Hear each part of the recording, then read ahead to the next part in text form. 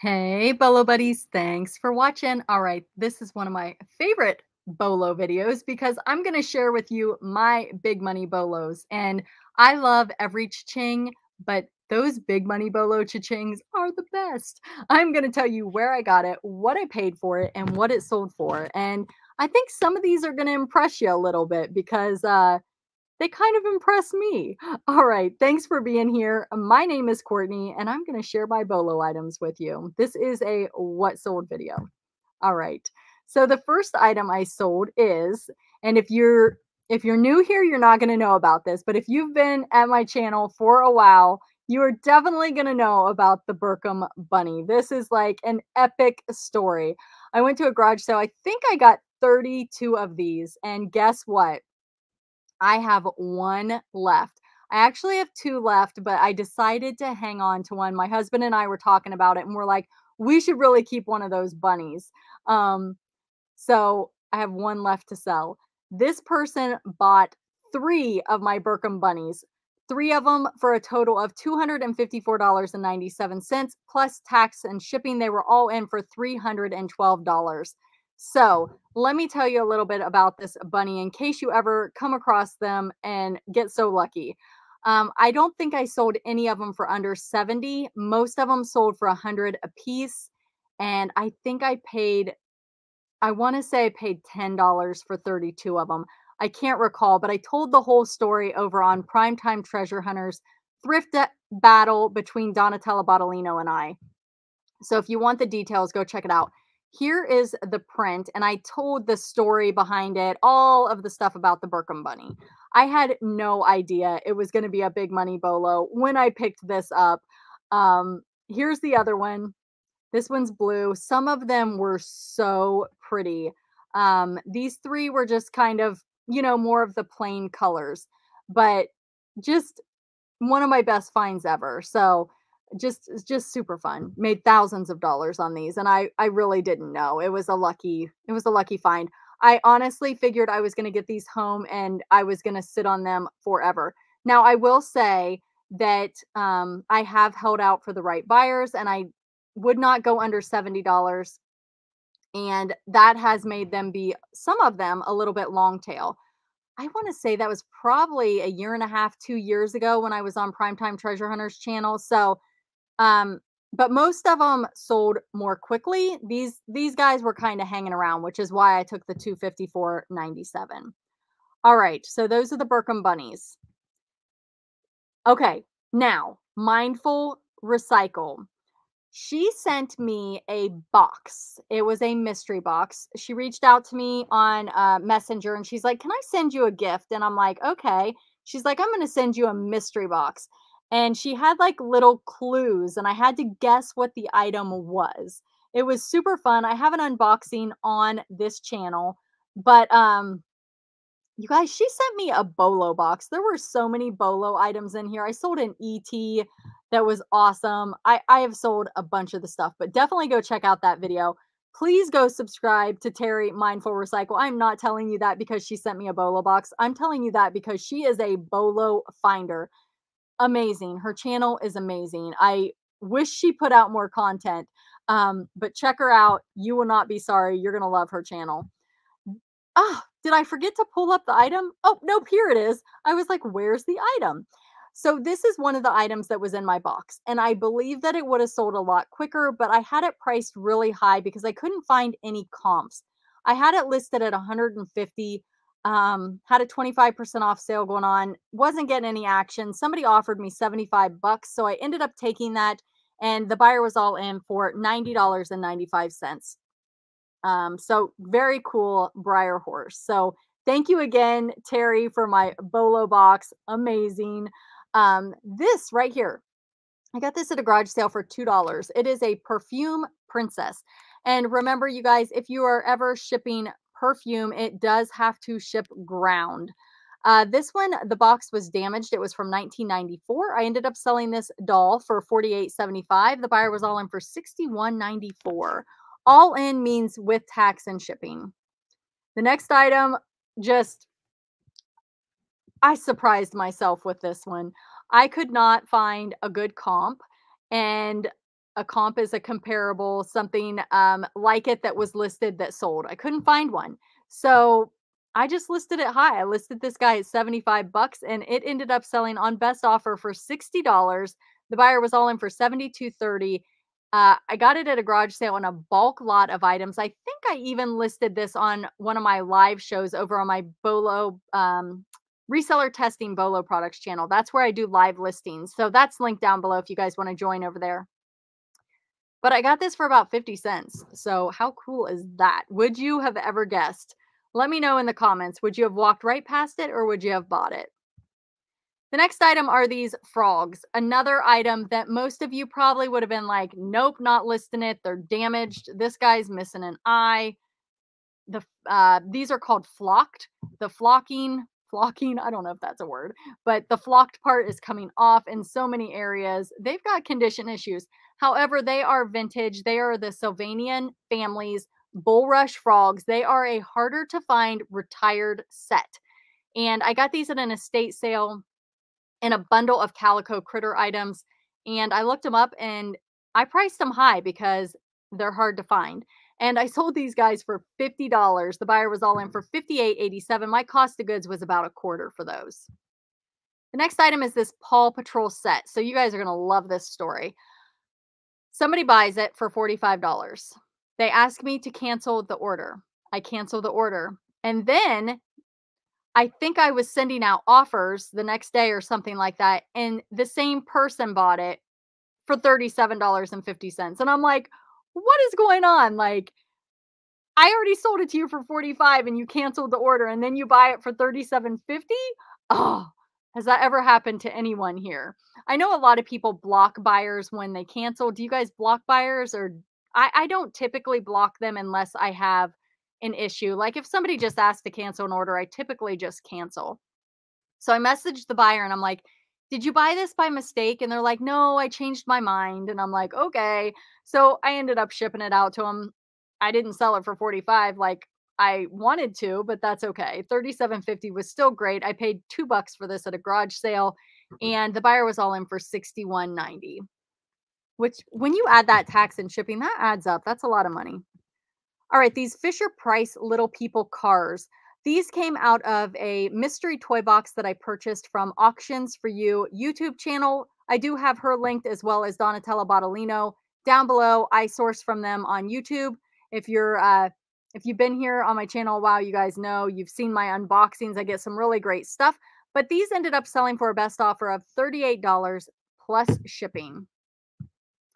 The next item is this pendant. I got this at a thrift store for 50 cents and I ended up selling it for $39. The buyer was all in for $47.13.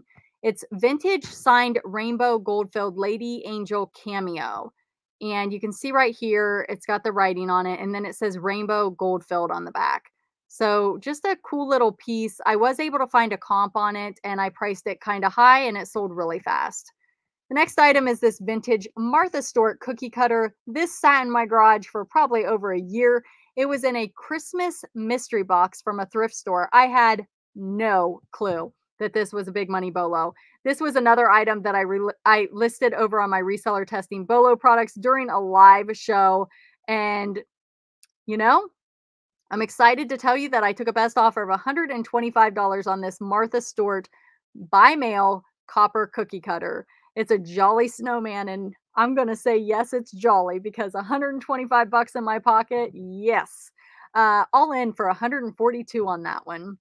These are vintage cards. I think I picked these up at an estate sale or a garage sale. I'm not really sure. I was just like a bulk buy, but there were some really cute ones in here. Vintage cards. Sometimes I sell them individually. Usually I just lot them up like this. I sold these for $60 plus shipping. This Bigfoot, I recently featured this item over on Mountain Man Treasures video. He had me come on and tell about what I recommend you do before you quit your full-time job. So I did that, but I had to share a bolo, and this was the bolo item I picked. So if you came over from Mountain Man Treasures video, drop me a comment and let me know that. And everybody, if you're not following Mountain Man Treasure, definitely go follow him. Troy is fantastic. He has an amazing channel and he just went full time. So he is going to be putting out more content and having more items up on eBay. So he is great. This Bigfoot, I believe it was $5 at a garage sale. And what I said on his video is, if you find this item and it doesn't work, you can sell just that Bigfoot remote. It will sell. You can also sell the charger. You can definitely part this guy out.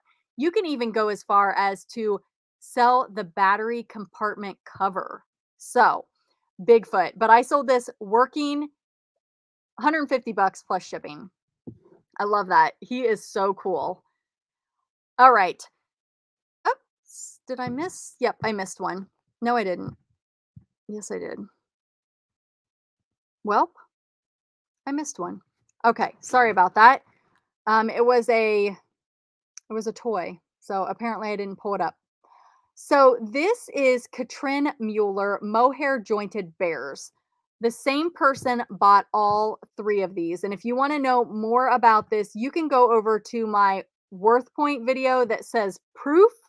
And I tell you why Worth Point is totally worth it. And it has a little something to do with these bears right here. So check out that video. But this person ended up buying all three of these for a grand total of $325 plus tax and shipping. They were all in for $368.69. So I did come down on the price because they were buying all three of them. Look, these are not very big. Let me see if I can. Here it is. That one's only like 5 inches. So I think it was like 70, and the bigger one I sold for more. That one's about 9 inches. This guy's bigger, but they are just really, really cool and collectible, but it did take the right buyer. So definitely be on the lookout for those. Anything like limited edition that is by an artist, definitely look those up. So that was a great find. I got those at a thrift store. I believe I have footage it was a long tail item, you guys, for sure. But it was at a thrift store and it was not like a Goodwill, and I negotiated down the price a little bit. So I can't remember exactly what I paid for these, but I ended up doing well, but I wasn't sure if they were going to be a big money bolo or not until I brought them home and researched. I just knew that they were cool. Here's another one of those eggs. I talked about these in one of my bread and butter videos. So some of these, depending on what the print is, but here's what the inside looks like. They say Germany. They usually have some sort of print on the inside. Some are more rare than others. This one ended up selling for $45. I got it at a garage sale for $4. The buyer was all in for $53.84, but they are paper mache eggs. I definitely recommend you get those if you see them. Okay, this one came from Auctions for You. I want to say it was this set, a Lego set, and a Playmobil set. And I sold the other Legos. I'm sorry, it was a Mega Bloks. It was a Dragon Mega Bloks. I sold it for $99. And I sold this one for a best offer of $265. Now, I purchased this I didn't know. I didn't know if it was going to be complete or incomplete, but I knew that either way I could part it out. And I did a little search when she was showing it, and I looked up that 6762 Lego, and I was like, oh my gosh, that is a big money bolo. I hope it's complete. Well, it was not. So I was able to order some pieces, replacement pieces, off of eBay, but unfortunately when I got them, the color was not a match. So what I purchased was probably a more modern, it was the same part, but probably from a modern set. This is an older set.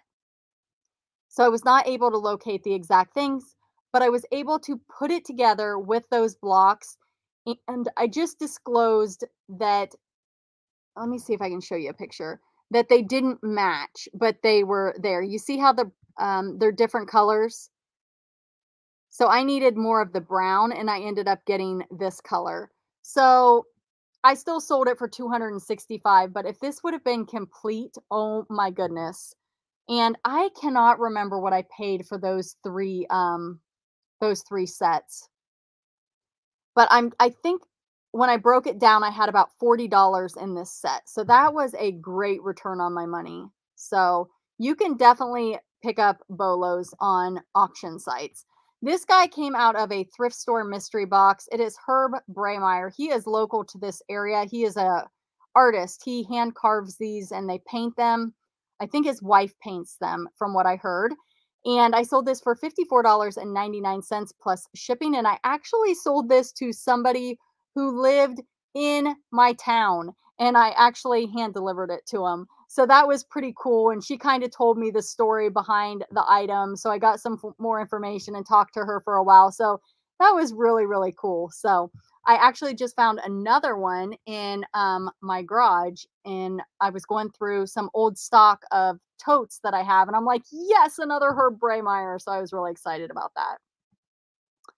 Oh, and let me show you here. It's signed on the bottom. So whenever you guys see things that are like carved in or this is burned in, just because it's handmade doesn't mean it can't be a bolo. So definitely keep that in mind because it's folk art. These bubble lights I got at a thrift store. I paid $6 for these, and I sold these for a best offer of $95 plus shipping. So you plug them in and they bubble. These are Radco.